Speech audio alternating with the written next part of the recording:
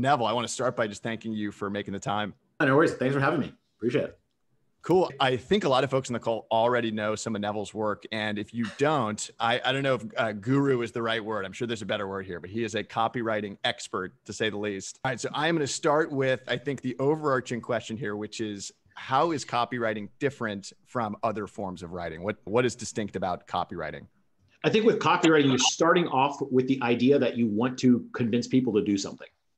So you want them to take an action at the end, whether that's sell them on an idea, sell them on a product, or get them to sign up their email address, follow you on Instagram, whatever it may be. You start off with the idea of what do I want them to do? And then how do I craft that message towards that? Rather than you just start with a blank page and just go, here's my thoughts on whatever. You start off with the action. So I always tell people to work backwards. So whenever we review someone's page or something later on today, we'll work backwards. What's the point of this page? Before I even look at it, before I look at the copy, before I look at the images, before I look at anything, what's the point? What do you want them to do? And so I think a lot of people that write newsletters, that write blogs and stuff, and me too, for 10 years, I was writing a blog without any idea of what I wanted people to do at the end of each blog post. And it's what do you want them to do? And so most of us don't think about that first, which I think is a little bit of a mistake. Like you'll look back later and been like, damn, I could have got so many more people on my email list or so many people subscribed to my YouTube had I thought about that first. So that's why I think copywriting is different, a little bit different than normal writing. And so I'm curious, when people maybe do have a clear intention with, or maybe think they have a clear intention of what action they want somebody to take, what do most people get wrong when they go to write something that they hope will inspire action? What are some of the things? They have too many things they want people to do. So in the perfect world, I want you to subscribe to my YouTube, subscribe to my Instagram, my Twitter, my email, everything, right? Buy my stuff. But the problem is like, there's only so many things you can make people do at a time. And so I think they try to get too many things in there where it's just like, okay, you only get one. And what happens is because there's such a constraint on just like one call to action, it makes you figure out what the most important thing is. So for example, we always go back to emails, subscribing for emails. And I know you got a lot of newsletter subscribers. The email is still the only thing you fully control. If you build your business on Instagram, guess what? Instagram is going to not show you as much in 18 months as they get more popular, right? In the beginning on YouTube, you posted anything and they'll just show it a bunch because they didn't have a lot of content. Now they have too much content. So now they have to see who deserves those views and those recommendations. And so I think with email or just picking one thing you want people to do, it's okay, you want them to follow you on Instagram, or do you want their email address where you can send them an email to say, follow me on Instagram. Then the next week you could send them another email saying, follow me on Twitter. Then next week you promote a product. So I think it really makes you figure out what's important. And generally it always comes back to email. That's the punchline. It always comes back to email, it seems. Yeah, I'm curious too, if your intention is I want to get a new email subscriber, a new reader of my newsletter, okay, I'll make that my singular focus. How do you coach people through getting folks to actually take the action? What are how do you speak to someone in a way where the number one thing is if you have really awesome stuff, people will subscribe, right? So there's not actually that much work you have to do sometimes. You just have to ask the question in the beginning, what's the end? What's the punchline here? What do I want them to do? The way I think of it is, for example, let's say someone shows me their about page. I don't care what's on the about page all that much, actually. What I want to know is, what do I do next? So imagine you walk into the clothing store Express or something like that. And you're like, you ask one of the people that's working there, you're like, hey, I want some new shirts to make me look more professional. What do I do? That's like the about page. They're going to say, okay, what you first need is this. They're going to direct you somewhere. So that's the way I view a lot of these pages. It's what do I do next on this page, or do I just leave? So what do I do?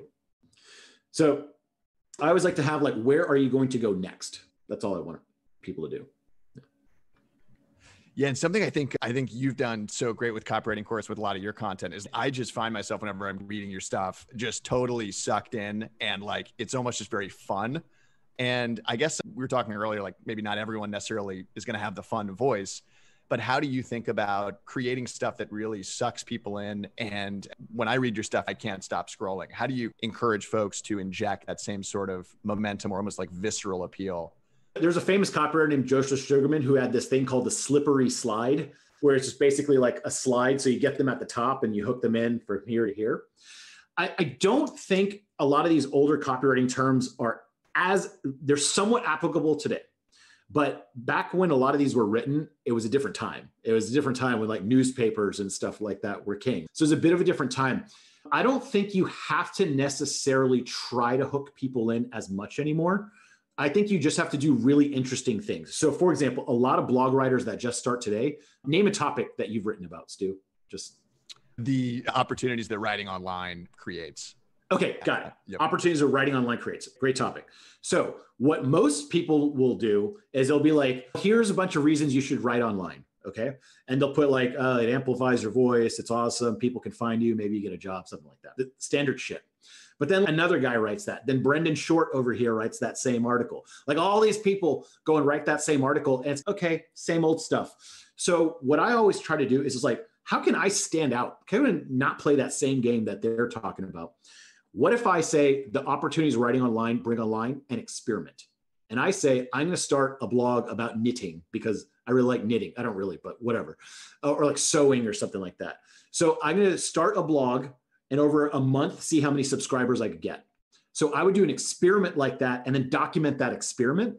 That article is far more interesting than just like some rando telling you like the benefits of writing online. Getting that real life thing. And that's what I've noticed through my whole career. The person that goes out and does an experiment and documents it is usually the one that gets most of the attention. Real world experiments somehow are even better than online experiments because starting a blog on sewing and putting it out there is not that risky. But if you go out there and try to do a sewing class or something like that and document and show people like in the same room with sewing machines, whatever, that's a really interesting topic. Yeah, it's so funny. There's now this like idea of building in public seeming almost like this novel idea of how to build an audience, get attention, et cetera. But in reality, I think you've been doing this for quite a while, which is like actually going out in the real world, documenting what you do. If memory serves me, I think you did something in Austin, like redid copy for local businesses in Austin. Could you share maybe some of these? Yeah, we did. I was walking down the street and there was a shoe hospital. And this is one of those examples of that's a post that has returned so much money over the years. So many email signups, videos, blah, blah, blah, have been sparked from that one single experiment. I was walking down the street in Austin, Texas, and there was a thing called a shoe hospital. And I always laugh when I go by because I was like, shoe hospital. Just, I don't know, it just sounded like a goofy name. And then one day I saw the guy out there and I was like, yo, what is a shoe hospital? He's like, duh, it's a shoe hospital. I was like, I don't know what you're talking about. And he was like, this guy's an idiot. So we went inside and he showed me a shoe that was like all jacked up and everything. And he's like, this is the one I'm working on. And it was like a brand new shoe. And I was like, oh, a shoe hospital. It just clicked. And I remember thinking, I was like, how come I've walked by that place so many times and didn't understand that? And all the guy did was show me a before and after of the shoes. So I thought, let's make this guy a sign. So for $156, I made him a little A-frame sign. I designed it on Photoshop and just a bunch of before and afters I stole from his website. And that's all it is. It boosted walk-ins by 50% every single day that place was open. So that was an idea. That was a simple thing that we did that really changed the game. And I documented that process and put it online and it was a hit right away. And the reason was instead of saying like how to make a sign for the street, that wouldn't have been that good of an article. But what I did was I did an experiment actually doing it. And people learn by analogy. So instead of just telling them what to do, just show them what you did and they'll pick up on it. But that's way harder, Stu. That was a thing that like, it doesn't come along all the time. Like that opportunity, if I was like, let's do an experiment, it's a little bit hard to find it. So those things are more rare, but if you can do a real world experiment, people love that stuff. I designed a billboard and got it created and that was a huge hit. So I was like, how do you get a billboard? What's the deal? So instead of saying like how to make a billboard, we did how to make a billboard. Oh, by the way, we got one done and paid $900 and it was up for 6 months. And then you can actually see the pictures of the billboard. So those real world experiments go a long way. I love it. I think totally. Another thing I think you've done brilliantly is think about maybe positioning. Again, not quite sure if that's the right word, but thinking about, okay, if there's a million people talking about physical advertising or how local businesses should do marketing, there's one powerful way of writing about that in an interesting way, which is running an experiment in the real world and documenting it. But I've also seen you do a lot of brilliant work with like, how do I almost escape competition and write about this kind of crowded space from a very unique angle. And the example we were talking about earlier is the travel blog post where there's a couple traveling the world and you encouraged maybe they should take this romantic angle. I'm curious how you'd encourage people to think about avoiding competition or entering a crowded space and standing out. Entering a crowded space and standing out. Well, generally what people did to get there often won't work totally well. So I think a little bit before the call, we're trying to talk about SEO, and the writer's dream for any of their articles is rank number one on Google. That's usually like, the thing is, I think there is a bit of an arms race for SEO right now, whereas a lot of people are realizing the value of it. A lot of, I think software companies entering content marketing was like the death knell of the smaller publisher, where like they have so much money being fueled by their SaaS product to spend on content marketing that they can make actually really good stuff and make a lot of it consistently over the course of 10 years. And so there's a lot of those people entering. And so if you want to do just how-to articles, I don't think that's going to be good enough in the future. So the way that I try to differentiate myself is, if you look at my own stuff, I use a lot of silly drawings and stuff. It's just the way I draw. It's kind of my personality. And I always felt like whenever I try to be too corporate and like everyone else, it just blends in with everyone else. So I was like, I'm just going to go full goofy and see what happens. And oftentimes, like, those were the articles that really blew up, that were just took a totally fresh approach. And it was so funny because like big SaaS blogs would link my stuff. They'd be like, look at Neville's really goofy version of copywriting or something like that. But because they were at least going after some angle that it was goofy, I was getting all the links and then ranking number one for all that stuff. Unfortunately, we just changed our domain name about a month and a half ago and lost a lot of the rankings. So they'll be coming back over the course of a year. But on that topic, what's also interesting is I think there's a million ways to get the word out there. So is writing an article the best way to transfer information from my brain to your brain, or my brain to everyone's brain? Not all the time. Sometimes it's a video. Sometimes it's a combination of all of the above. I think we have so many, if this is the 1400s, yeah, writing something on a piece of paper and distributing it by hand, that'd be the way to get the word out. But now there's a bazillion different ways to do it. So I think utilizing a lot of those and figuring out the medium that's best for you, that you like, is also very important. Some people are built for video. Some people are really good on camera. Some people, not so much. So I think you need to figure out where you stand on that too.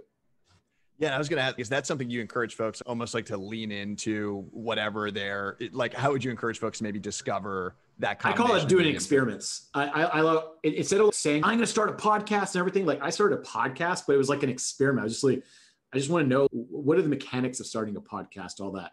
Because if you're going to do any of those things, you have to do it really well. So I encourage people to do a lot of little bitty experiments. So try making a video on TikTok, try making a video on Instagram, try making a video on YouTube out of one of your articles and see if you even like it, see if people respond to it.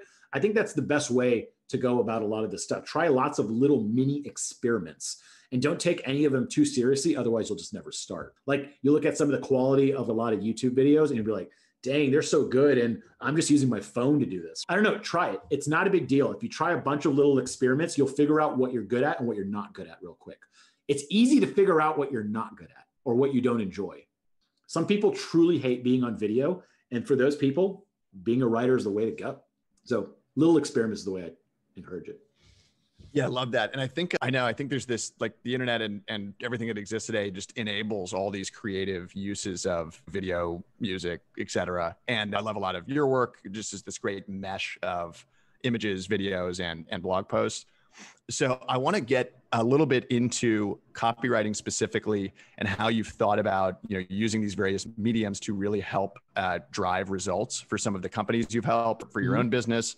And we had a couple folks submit some questions beforehand. And one of the kind of most common ones was, what are some examples of businesses that you've seen really transform with better copy, using email better, writing better copy? I know you've helped out the Hustle and AppSumo. Would just be really curious to hear some stories of. The cool thing is, once you change something in the digital world, it amplifies so big, right? So if you're cold emailing 100 people a day, you have a sales team. If we go and change that email up by generally making it shorter, like almost so comically short that it's like a sentence, if that changes someone's reach from 1% response rate to 5%, that's huge. For some of these companies that sell large ticket items, it's insane. So generally what it is, we go through people's homepages, about pages, contact pages, that kind of stuff, product page, like e-commerce product pages, and change up. So for example, if there's a product selling on Amazon, we'll go through and change up the imagery to where it has like arrows pointing at certain things, highlighting the features. That alone can dramatically change the results of sales for an image. We helped a car company recently, a car like polish company. They were in a very competitive space on Amazon, and we just changed up all their images. We didn't do anything to their actual copy. It was great. So we try to think, where are most people seeing it? So for example, on e-commerce for Amazon, most people look at the images and don't really read the copy. Have you ever really read the product description from front to back on an Amazon listing? Probably not. You probably just skim it a little bit, but you probably do look at 100% of the 5 images you're allowed to put. So we try to see like, where's the most impact going to be and go to those places. So on Amazon, it might be the images, right? We try to tell a story with those images. On a SaaS product page, a lot of times if you have a SaaS product, I love software products because it either does the thing you want or it doesn't. There's no in between. It just does it or it doesn't. So a lot of times they describe their product. I'm like, guys, just show it in action. So sometimes just putting a GIF of it, let's say it turns PDFs into Google Docs, right? What if you just made a GIF of this? It doesn't even need text. So a lot of times that's where we come in, and that's where the biggest value is. For the Hustle, for example, I'm involved in a company called the Hustle, giant email newsletter list. It was just modifying Facebook ads and just trying out a bunch of different ads. A lot of it is modifying the homepage to get the highest amount of email signups. So we start with the why. What do we want this page to do? And for example, on the Hustle, you couldn't even find a blog on the homepage. All you could do was sign up your email address. Because when you forced people to do, that's the action that happened. Whereas if you're like, we want people to sign up and then we want them to sign up for trends and all that stuff, that actually lowers the conversion. Where if you just let everyone do only one thing, guess what they do? That one thing. So copywriting, it's funny because it's like the easiest thing to do, but the highest result. It's a great skill to have. So if there's some actual examples, we can go through some people's stuff or anything that you have specifically. Yeah, I was going to say, awesome. We'll do it in the workshop on the back half, because I think that's going to be a ton of fun to actually put. Like I said, instead of talking about stuff, I love just showing it. I'm a big shower, not just talker. Yeah. Another question that folks submitted beforehand is, if I'm a writer or a blogger and I just enjoy sharing my ideas or telling stories, and I've never really thought about this idea of, as obvious as it sounds, right, getting people to take an action. What are some of the best ways that folks can just think about, like, embody the copywriter mindset and to get emails? Get people to follow you on some platform, preferably email, because then you can email them multiple times. Look, I was in the exact same spot. I was writing online since 1998. It was like like blogs weren't even invented. And then I started blogging officially in 2003. And for the next, people didn't know you can make money online. So I was in that exact same spot where I was like, I just really enjoy doing this. And I was like, I don't need to do these email pop-ups and shit, which back then were quite annoying, because computers are slower and it would like slow down your computer and stuff. And I super kick previous 2010 Neville for not doing email signups and audience building a lot sooner. One thing I found that is really helpful that people underrate is an autoresponder. So a lot of people talk about passive income and all that crap. The thing that does it for you is an autoresponder. An autoresponder is basically just timed email. You set an email to go out at this time, at this time. So for example, if someone signs up to Copywriting Course right now, we're actually redoing our autoresponder, but it performs so well that I almost don't want to change it. We did the domain upgrade, so we have to change all the names and everything, but it performs so well. And what happens is when someone signs up for my website, there's about 6 months worth of emails that go out every 2 to 3 days. And it's all my best stuff, right? So some people will email me all the time from the autoresponder and be like, how do you keep pumping out such great stuff all the time? I'm like, dude, I wrote that 2 years ago. But the cool thing about the autoresponder is that it takes the work I did today and it amplifies it every day for the next couple of years. So let's say Jen Vermette on the call, she writes an article today and it goes out, she posts on social media and people are like, cool, yay. But then no one reads it after that. She just wasted her time. You want everything you do to recycle and go back into the feedback loop. So every big article I make, I'm going to also probably make into a YouTube video. And then when people find it from YouTube, they can click the article and maybe find me. So every piece of content I make amplifies my reach. You don't want to be one of those people that spends a ton of time writing something and you go back down. And the time writing something and go back down. I was like that for 10 years. I have some pictures and stuff where you can see analytics on some of the posts I've done with nevblog.com, my original blog. I never did any email collection. I never tried to build an audience. I was actually anti-building an audience. How stupid is that? And you just see my traffic over the years just stay the same. Like all that effort for nothing. Whereas when I started doing it with Copywriting Course, the traffic just went up every month because I was amplifying the work of my old posts through autoresponders and email signups and such. Yeah, I know something you've talked about is like you maybe become more intentional with choosing what to write about. Cause I think that's another challenge this group has is like, okay, should I write about political news that's not going to be relevant in 2 weeks from now? Or should I write something that maybe I could email out 2 years later and still find useful? How have you thought through like where to focus your effort on a topic basis and where to really invest in writing long? Yeah, there's a constant push and pull of that. One, I like to write about stuff I'm really interested in right now. If you're really interested in something right now, I would say do it.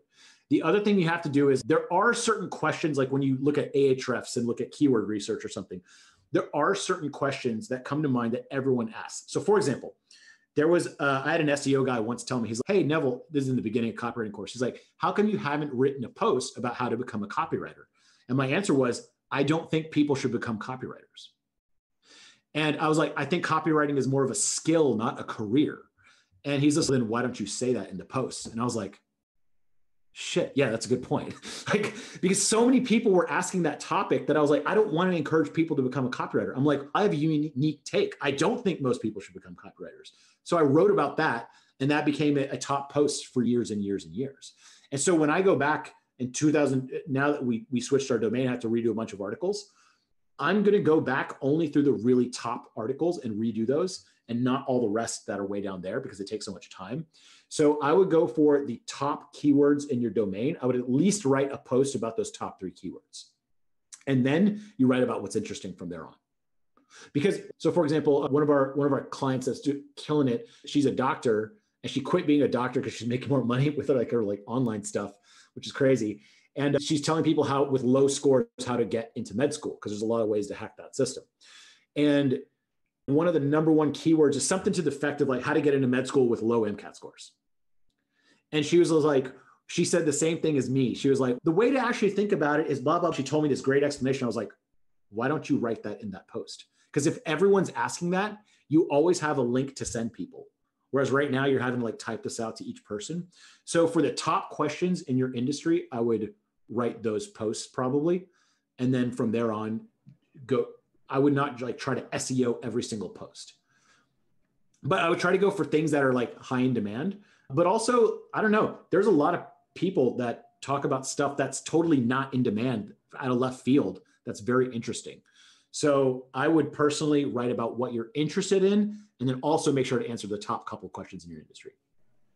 Is that a satisfactory answer? I hope so. Oh my God. I'm rethinking everything. My God. I've definitely taken the Nev blog approach to blogging, which is anything that I've been curious about, I've been writing about, and it's definitely a grind. It's definitely not What if you were to put, every time you finish a really good article, you're just like, hey, why don't I just put this into my autoresponder? So what you just did, you increased your asset value. You now have an autoresponder that's 4 sequences long instead of 3.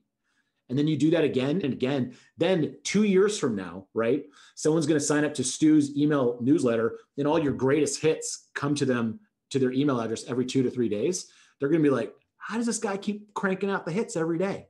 Even if they know it's an autoresponder, they probably wouldn't have seen those articles. Yeah. So I think so long as you're writing and it amplifies everything you're doing, it feeds into your little machine that you've created. I think that's very important. So I try not to do work that's, for example, I always think I go to yoga classes all the time. And I always feel bad for the yoga teachers because they spend all this effort trying to get you to have a good yoga class. But when that class is done, all that effort's gone. And they have to do it again and again and keep putting that effort in. Whereas my stuff, I write it once, and that made me a little bit more powerful for the next 2 to 3 years. Yeah. Love it. Well, I think what we'll do is I'm gonna ask Neville about a couple very specific like copy frameworks and questions that I think everyone in the group, if you're not familiar with, will find very valuable, and I found valuable to just revisit, and then start thinking about, if you're courageous enough, choosing a piece of copy, a landing page, your subscribe page, the page your startup. We'll be constructive. Volunteer to the group, because for anyone who joined late, we're going to do a live copy review on the back half of the call. So I'm excited about that. But Neville, what is ADA, and how would you explain it to noobs like us? AIDA means attention, interest, desire, action. It's this popular copywriting formula. And honestly, I think it's the only formula I've ever used. There's all these other copywriting formulas out there. I think for the most part, they're all like very specific use case, maybe. AIDA is something you can use in your relationships. You can use it in your copy. You can use it on your newsletter. You can use it to write a cold email. And what it basically means is it's a very working backwards way of trying to sell an idea. So for example, I always give this example of getting someone to drink water, trying to sell you on an idea to drink more water. So what I would do is I would say something like, I would try to get your attention. I'd be like, hey, Stu, you look decently in shape. Do you ever work out, Stu? Sure. From time to time. Yeah, from time to time. Okay, cool. So let me tell you some interesting facts. Interest, this is the I in interest. So some interesting facts are the way that water works in your body is water is a universal solvent. And then when you combine that with amino acids, that turns into proteins. So whenever you take protein plus water, amino acids, it builds muscle. So if you go into the gym and you were to chug a liter of water right before you go to the gym, mind you, every workout you do will have a 30% more impact, meaning you'll grow 30% more muscle for the exact same workout if you just drink a liter of water before you go work out. It's interesting. So the next time you go to the gym, let's say Friday you go to the gym, wouldn't it be useful to just drink a liter of water first and then go to the gym? Because you're getting more impact for the work you're already doing. So the action I'm saying you should take is drink a liter of water before you go to the gym. And so now I probably just convinced a bunch of you that you should probably drink a liter of water before you go to the gym. The funny thing is that's complete bullshit. I made that up. I don't know if that's true or not. I have no idea. But the point is I applied it to that AIDA formula that's in my head. And I know that would probably convince you to drink more water before you go to the gym.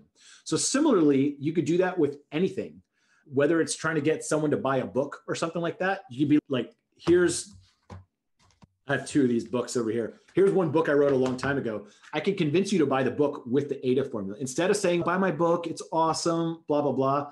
I would say to this crowd, I think, let's see AIDA. So attention. How do I get this group's attention? I'm like, if you have a newsletter or you write online and you think that you're just like treading water in the same place, but you want to amplify your writing a lot more, you might want to listen to some of the reasons, the things I explain in this book.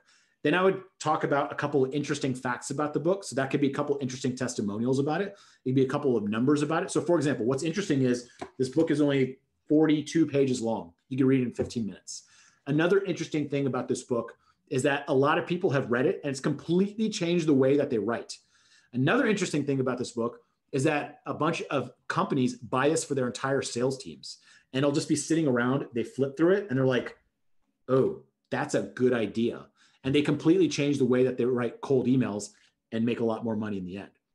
So a lot of people who buy a $5 book, it ends up having hundreds of thousands of dollars in impact, perhaps even more in their life.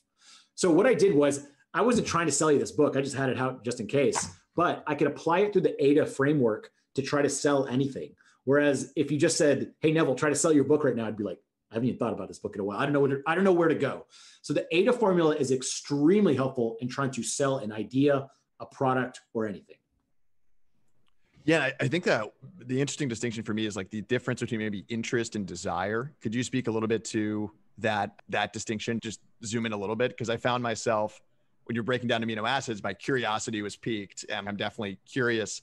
And it's hard for me to maybe draw the distinction between desire, which is then. Yeah. So the interest stuff is interesting testimonials, interesting things about it. The desire thing is trying to make you internally want to do it. So if I tell you to eat your vegetables, like you tell a kid, eat your vegetables, he's just like, why? What's the point of this, right?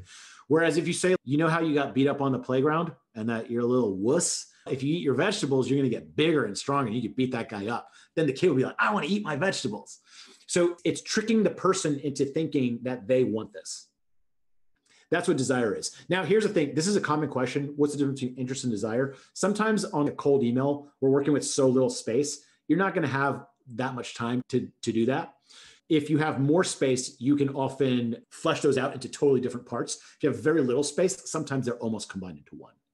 So I would not spend too much time on that distinction, but desire is making them internally think, I want this for myself. Yeah. Love it. And just one other concept. We have our first volunteer, by the way, Alex. Congrats on being courageous enough to throw your landing page to the wolves here. One more final question before we go in. We have another volunteer. This is great. One more question I just want to ask, and maybe this is a bit more pertinent to longer form copy, but I've heard you talk a lot about the importance of kind of giving more than you ask, if you will, and finding kind of a ratio between giving value before you earn the ask. Just curious to hear you elaborate a little bit more on what you mean. Are you talking about like the give ask thing, like Gary Vaynerchuk? Totally. Yep. I think that's a really interesting concept, especially for like content marketers. I have found that to be totally true. If you put out, the person that really gets big is the person that just goes on a tear, putting out good stuff for 2 years. And then they launch a course or software or something. And so then you're just like, okay, I'll check it out. Yeah. So the way I think about it in content marketing, I'm part of a company called AppSumo, and we send out like basically a daily email newsletter trying to sell you something every single day. And in the beginning, people were like, how are you writing all these? And I'm still listening to you, even though I know you're trying to sell me something every time. And I'm like, I came up with a number. It was 70% content, 30% sales. If you give someone 70% good stuff and only try to sell them up to about 30% of the time, they never get mad at you. It was a weird thing. And the way I equate it to, let's say you walk into a CarMax, like a big car dealership, right? And you're looking for a brand new Toyota Camry. And as soon as you walk in, the guy sees you and is like, hey, you want a car? I'll put you in a car. Let's go and start signing a contract. I can get you financed right now. You'd be like, whoa, back off, dude. Like this, way too much sales. Instead, let's say you walk in and there's a very helpful fellow that says, hey, what are you looking for? Toyota Camrys? I've driven 5 different Toyota Camrys over the last 20 years. I know everything about these cars. If you have any questions at all, want to take a test drive, no pressure, you come to me, I'll answer it. So then you're like, okay, cool. Yeah, well, what's the best Camry to buy? He's like, oh, let me show you these. He's basically educating you on stuff for a long time.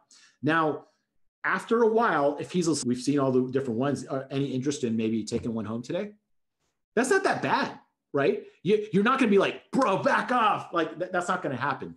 So I always thought that if you do 70% good content and 30% sales, people will never unsubscribe from you, is what I found out.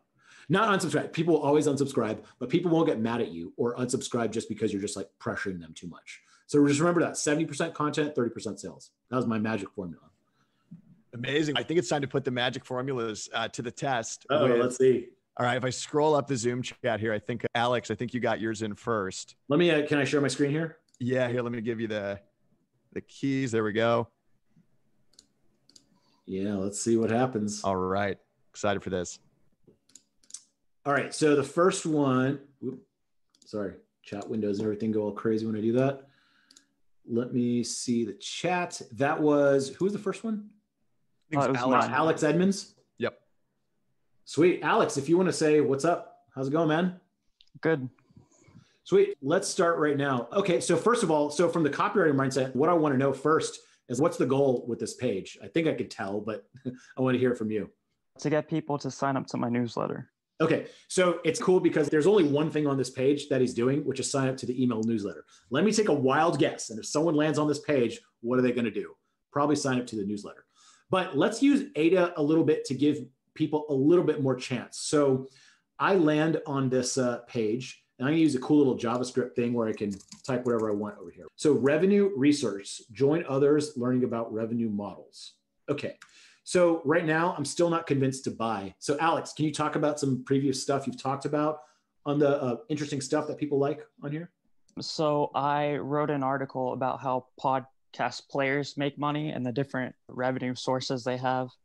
I did one about podcasts. I did another one about how athletes make money, how airlines make money, and I'm writing one about how free apps make money. How free apps make money? Yeah. Why should someone learn about models of revenue like this? What benefit does it have? I'm trying to target like independent developers that don't know too much about how to monetize products so that when they're ready to make a product similar to that, or the ones that I talk about, they'll be ready to monetize right away and they'll be able to make money from their product. Be ready to monetize product right after you've built it. Okay, so basically what we're doing here on the spot is just telling, well, you already know this stuff, but you haven't effectively communicated that to me on the site. So I'm just writing, I literally just ripped what you said and put it on here. So this will make it a little more clear what you're trying to get them to do. Become more powerful by knowing how to make money off the projects you develop. Yeah. You could even like, I personally don't like the negative stuff just because that's not what I want to put out there in the world. But you could even, if you want to even be more aggressive, is don't be a poor developer. Right? You could say something like that. That does hit them in the gut. I personally wouldn't write that because I just don't like that kind of stuff. But basically stuff like this is all it is. This would just probably give you a higher chance of getting someone's email if you just add a couple of things that you've put on there and then tell them why they should join. So become more powerful by knowing how to make money off the projects you develop. Any other things that people have said about your emails that they like? Any positive comments they've said? I'm a good writer. Go ahead. To the point as well. They say I know how to get to the point. I've only written 4 of them right now. Those are what we call like a vanity testimonial. Alex is awesome. Okay, but what's in it for me? So what I'm looking for, and it sounds like you just got started, but something like read one article on how apps make money, then developed my own, and now it's getting 200 signups per day. That's an example of a testimonial that might be interesting on here. Okay. You could put that somewhere.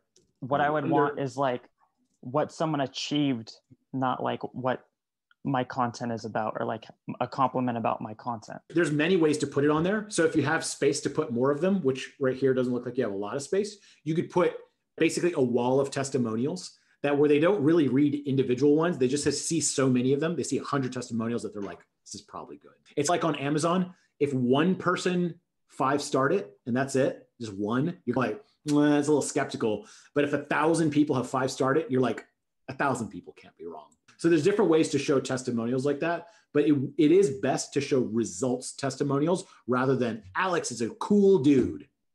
Okay. Yeah, you're like, I don't care if you're cool. I want to know if you're good. So it's best to show those types of things. Okay. Wow. This is very informative. Thank you. Right to your inbox. Built something. Yeah. And you can easily split test a lot of these types of things. I think since you're just getting started, split testing is probably way out of your realm right now. You need a lot of traffic for that to be significant. So I wouldn't do it right now, but just something simple like this. Oftentimes when we consult with a company, this is just all we'll do. This isn't like mind shattering stuff. It's like I said, copywriting is very low effort, but high result. Yeah. And once you have a high converting page, you just leave it. You don't do anything. That's it. That's the cool part about it. There's no extra work. Yeah. Awesome. Thank you. Does that make sense? Yeah. Sweet. Amazing. Thanks for volunteering first, Alex. It's great. Yeah. Thanks, Alex. No problem. So I think Clay is next. Clay Hudson from Clay Houston is the new nickname. Huston. All right. Okay. So this is the first time seeing this. Whoa. Stu, what do you think of this page so far? Do you know what to do? I'm not sure. Don't look at it too hard. Don't look at it too hard because most people don't. So what I first do is I'll put on what I call like the caveman voice. This is so stupid, but it's like I always use this. I imagine one of the old school Geico cavemen from that commercial a long time ago, like a dumb caveman, and you're just like looking for thrills, and you're like making me read crap and zero at like what I don't even know what's going on here. So I'm very not likely to sign up for this right now. So Clay, if you want to unmute yourself and talk about it, what are you trying to get people to do here? I'm not even going to read this. Yeah. Hey, what's up, guys? What's up, man? Yeah. Thanks for putting this on. And it is pronounced Houston, like the city. So that's a nightmare. Oh, perfect. So what do you, obviously you want people to type in their email. Got it. But what exactly is going on here? I'm very much a novice, and I'm just trying to, it's a fiction-based newsletter. I curate short stories that I find on like Reddit and just some authors that I work with and stuff like that. And it's like kind of thriller, horror, short stories. And so I tried to keep the language playful. If you look at the last line, it's go subscribe or else or something like that. Or I think it says it'll keep you crawling back for more, like it or not, that sort of thing. And it is just limited because it's on Substack. There's only so much customization. So it's thriller stories, monster stories, that kind of stuff? Yeah, that sort of thing. It's all fiction. Are you into horror fiction? So why don't we just say that? Like, once again, I'm not doing anything crazy. I'm just copying what you said and just putting on here. I'm doing nothing creative whatsoever. Zero ads. Like, you're talking about ads. I thought for a second when I skimmed this, just like bleary eyed look at it, I thought you were talking about marketing because I saw zero ads. So I know. So what's happening is, Clay, you're in the box. You've seen this page like 1,000 times. So it doesn't mean anything to you anymore. Absolutely. It's the same thing, Stu, I'm sure, like on your own webpage, you're probably, I've seen it so many times, I don't know what else to do. I do the same thing with my own. And then someone random will just be like, why don't you put that there? And I'm like, oh yeah, damn it. I literally have no idea what other people think about it, just because, like you said, I've looked at it 1,000 times. How about this? You'll love our email that goes out every Wednesday. So almost, if you say that, let's see, I would probably, the submissions are welcome part. So now instead of just asking for their email, you're asking them to do something else. So I think we're going a little off path. Yeah. So this isn't this is my about page. It's not the primary landing page. Again, Substack, it's limited. So I figured I would just show you the about page and get your feedback on it. Yeah. So are you into thriller stories? Are you into horror fiction? Are you into monsters? So really right away, we can deduce what you're doing. So you'll love my horror fiction email that goes out every Wednesday. Okay. Sign up here. Even something like that, just simple as that, oftentimes can really change the amount of signups that you get, just because it's so clear. Neville, one quick question I had for you is, how do you think about like copy length for something like an email sign-up page? The shorter the better. Shorter the better. Like the hustle.co, check out this page. It's just, there's only one thing you could really do over here, right? There's just not much. There's some stuff here. You can't even get to the blog. So generally, these are what's known as like a squeeze page. Basically, it squeezes you to doing one thing. So the less, the better. I would almost even, I don't know, is there like a picture of a monster you can put right under the subscribe button or something like that? To like inject some of your personality? Yeah, if you click on the logo in the upper left-hand corner, it's the cat from Alice in Wonderland. It's kind of and will most of your readers know that cat? Oh, absolutely. I ran a Facebook ad with that picture as the primary image, and it got really good engagement. People like quoting the movie and that sort of thing. So people are very familiar with it. It's a very spooky character. And so people that are interested in this genre typically know who it is. I personally like putting some of my own kind of like personality in it. Like I'm a big emojis user in real life. So I would probably say something like that. You're just trying to transmit what they're going to get. And if this is the kind of personality they're going to get, show that, right? Yeah. So that's all. Like there probably wouldn't be much else I would do to a page like this. Now, I know this is your about page. We're using it as a home page right now. But yeah, about page. So if you're going to do an about page, what we want to show is like why you are credible in this field or some examples of what they're going to get. Yeah. So like maybe screenshots of somebody's comment saying they got chills from reading a story, something like that. Ooh, now you're thinking. I got chills from reading Alex's email. Husband, why I looked white as a ghost. I don't know. So whatever would be interesting for horror. Like personally, I hate horror because it makes me scared and I don't like to be scared. but the people that love horror love to be scared. I don't get it.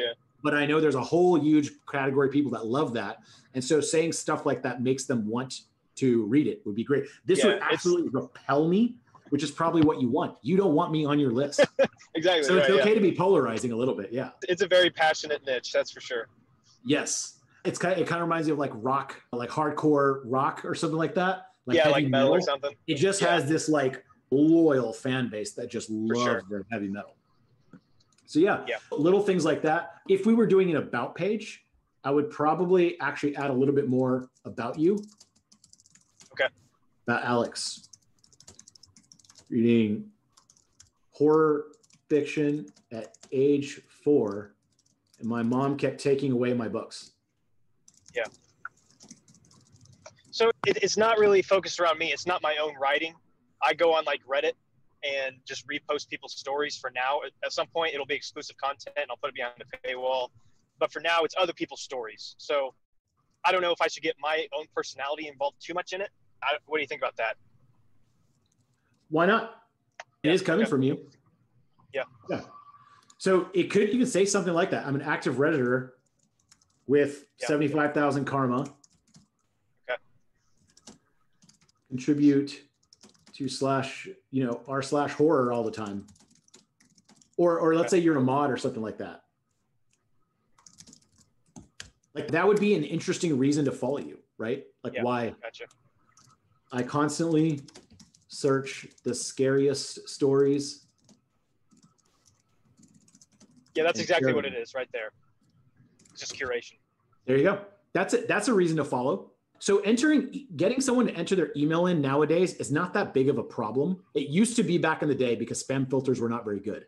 Now, if you keep spamming me, I hit that Gmail spam button, you're gone, buddy. I don't see you again. So it's actually very easy to moderate or edit your email than before. So like getting people to sign up is not that hard right now. Yeah. So I think just a few little things like that's it. I think that'd be a great way to do it. On an about page, a little something like this would go a long way. Maybe a picture of you, or because it's the horror category, maybe like your avatar. Yeah. Something like that. Cool. Yeah. That's it. Awesome. I don't think there's much else that goes into it. Amazing. Cool, I just drove by a Buc-ee's, the Mecca. Nice. Buc-ee's. It's a giant Texas gas station. In case you don't know. That's like the size of a Walmart. That sounds Texan. Yeah. It is pretty magical. Yeah. Neville, are you down to do one more buzzer beater here in our last 4 minutes? Yeah, sure. Which one? All right. I think Jen is we'll end on Jen's page. Let's see. All right. This one. Hey there, I'm Jen. Welcome to my online home. I'm on a mission to learn it all. Okay. So it sounds like it's like I'm learning and I'm going to do it online. Facts about me. So like I said, I'm just coming in clean. I don't know what I'm looking at, but I know a lot about you already because it's facts about me. I like that. Traveling, I love connecting. My promise, follow my journey. Not bad so far. Oh, I was about to say pictures, and you have some pictures over here of you. That's awesome. So as a homepage, one thing I would suggest is probably putting this subscribe thing a little bit higher on the page, just so more people will probably see it. I know that looks ghetto, but not much format we can do right now. But I would put that little subscribe thing over there. And then the other thing is to get people to follow you. It used to be like you have to give away some 5,000 page PDF, all that stuff. With sumo.com, what we notice is that you actually don't need a crazy like call to action. What my website says is 85% of my writing goes to email. That's it. And people sign up. So I think you could say something along the lines of that.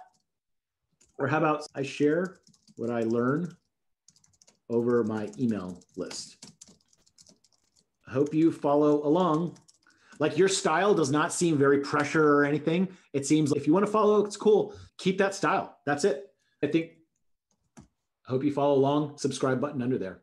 That's it. I think that would do really well. This is a pretty solid page so far. One thing at the bottom is you have to subscribe. I would probably put a bigger button under here to say that read the blog or something. Okay. Is that something you want people to do? Yeah, no, I do want people to read my blog. Yeah. So I would definitely, but I would definitely put a little bit of a easier thing because a lot of times people are not going to be seeing your page like I'm viewing it now. They're going to be seeing it like this. Mm.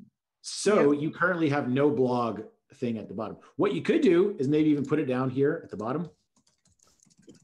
Read the blog. Little things like that go a really long way. You have to remember, most people are probably going to read your page on a mobile. So I have to like click this myself and then click blog. That's a lot to ask of someone. So I just make it a little bit more interesting. Okay. You could also say, I share everything on the blog, and then link the blog or something like that. Okay. Yeah. These are really small changes that go a long way. Just remember that you make a simple change, but what's happening is you're storing yourself in this computer and it's serving it up thousands of times. So every time someone loads it up, that change is being implemented for them. So that's why copywriting, just like little changes on the web, can be amplified so far, because Robot Jen is actually doing all the work for you now. Yeah.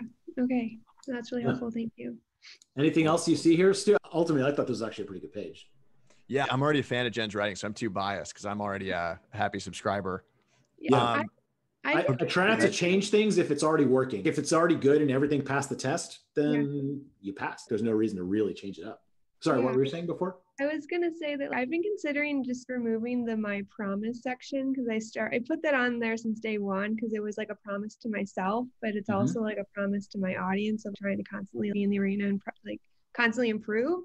But I don't know if that's actually necessary and if it like takes away from getting to the pictures like further down. Good point. So I did think that was probably the weakest part of the page. However, I did like it because it's part of your personality. So what if let me try something. Let's see if we can redo this part real easy and make it a little bit better, but keep the same ethos. So my promise, how about, so is this promise to you or? It started to me, but now it's to my audience because I didn't. That's fine.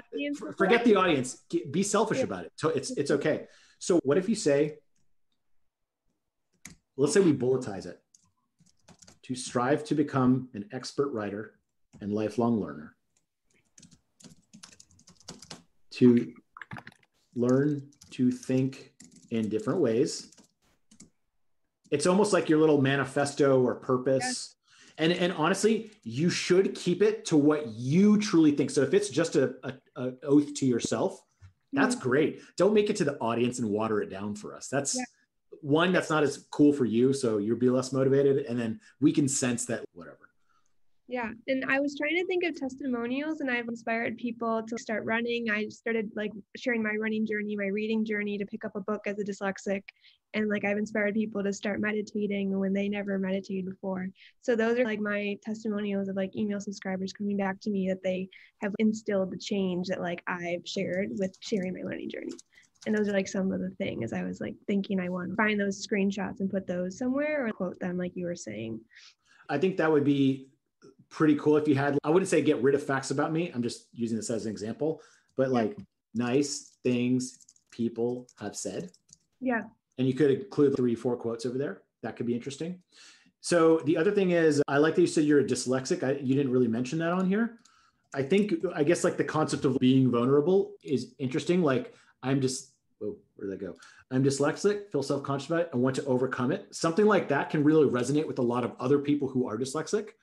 And then strive that I would be better than I was before. I personally think that one's whatever. You can learn through my weekly newsletter, learn from it all. Yeah, so all I did here was just take out a lot of the excess bulk of that section and just put it into little bullets. And that way you can have a guiding light. Like anytime you're wondering like, how should I approach this? You can go back to your little promise and say, does it meet these requirements? Yeah, I love that. That's really feels like me too. So thank you so much. Exactly. You should leave it to feel like you and not try to copy other people. Don't copy Oprah because Oprah's Oprah and you're Jen. Like it's just going to be different. It's not going to be the same. And honestly, it's the people, if you ever seen someone like come out of nowhere, like in the music industry or something, it's usually because they're just weird. Like they're so different. Like the Systems of a Down of a world, or the Lady Gaga of the world, the Madonnas of the world. There's this guy, Hobo Johnson, that I just discovered that I'm just like, this guy is so freaking weird in the way he approaches music that it catches you. So don't be afraid to like be you like that. Yeah. Okay, thank you so much. Awesome, no problem. Great job already. Honestly, nailed it on the head already. Neville, I know we're over, but I do want to ask, is there anywhere you'd recommend people go if they really want to get started with becoming more serious about building their copywriting skills, getting more familiar? Where should we send them? I think I tried something interesting recently. So this is a 15-year-old idea I did, and it's called copywritingcourse.com to start. And what it is, it's a sidebar. It's just an iframe. This is super old school. And I basically put all the content I have on the one little sidebar so you can just consume it really easily. And really what I was looking for is we want to go through and redo a lot of the articles after our domain name change. And I was like, how do I even view all my old content? And there's not a good way to do it. But I remember way back in the day on nevblog.com, my personal blog, which I still occasionally update, I had this thing called a timeline viewer. And I wanted to be able to go through and just look at what I did over all those years. And I had this stupid iframe that doesn't work very well in mobile. But I remember thinking like, this is so easy to read. And so I implemented that on Copywriting Course. So if you want to do that, I also have talk about a unique homepage, but it converts at 10 to 11% every day. So I leave it. You can sign up to my email newsletter list. I also have youtube.com/copywriting with a K. And I post a lot of our interviews and stuff that we do with people. So I just interviewed my buddy Sam Parr of the Hustle. We do some pretty fun interviews. You can follow me along over there. Amazing. And we're going to email out the recording to everybody. We'll edit it, email it out, and send links, all the links Neville just shared. And first of all, I want to thank everyone for joining, especially those courageous enough to volunteer their work. And Neville, can't thank you enough for carving out the time. Thanks for having me. It was fun. Thanks for everyone for volunteering your stuff too. I hope it helped. Amazing. Cool. I will send the recording out the next day or two and hope to see everybody on Neville's site learning copywriting. It was certainly one of the best investments I made last year. So thanks again, Neville. Thank you, man. Thanks everyone for joining. Appreciate it. Thanks for having me. Awesome. See y'all.